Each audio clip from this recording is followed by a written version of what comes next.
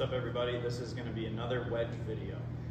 The previous one I did talking about a distance control system would be similar to this. However, there are a couple technique adjustments as we work on shots from inside of 30 yards. So more your close to the green shots where we don't want the ball coming off the face too hot and we still want to be able to control distance. So again, using a 60 degree, I'm going to work on a quick drill for technique to try to get myself to keep more loft on the club, and for that I'm just going to sort of fix a tee inside of my glove like this.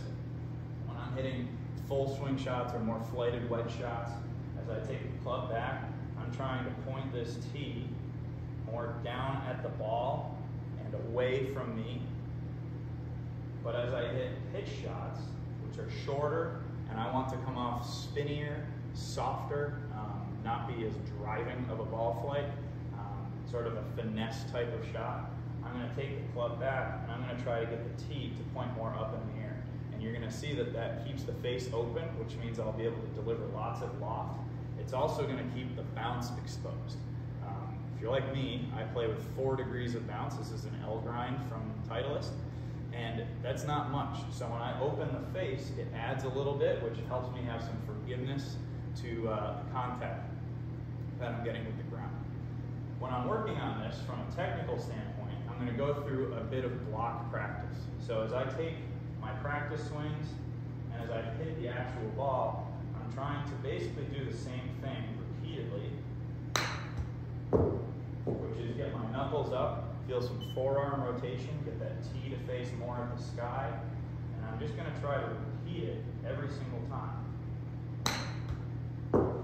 So what I'm looking for are similar ball speeds, similar carry distances, and I'm trying to generate a feel with my hands and arms for the difference in this kind of a swing versus my full swing. Once I have that more or less sorted out, I might do this early in the week leading up to a tournament. I'm then going to shift my practice to more of a random practice, work on touch control, work on hitting the ball different distances each time I make contact. And I think if you're in a simulator getting ready to go to Florida, or if you're at the chipping green with limited space, you can sort of take a flag out of the equation and just try a ladder drill. Very simply trying to hit every ball further than the previous shot that you hit, and work on controlling the swing length, club speed, and be able to carry the ball different distances. So as I was taking the club back, to me it felt like shaft parallel on the way back to shaft parallel on the way through. If I want to hit the ball shorter than that, I'm going to take the club back shorter, and I'm going to follow through shorter. That's going to reduce my ball speed to go shorter.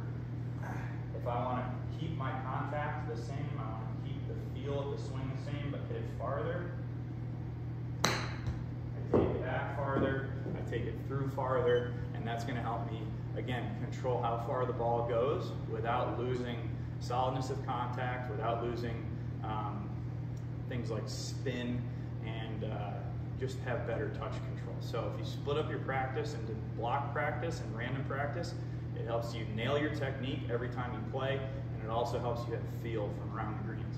So hopefully you found this video helpful, and just watch for the next one.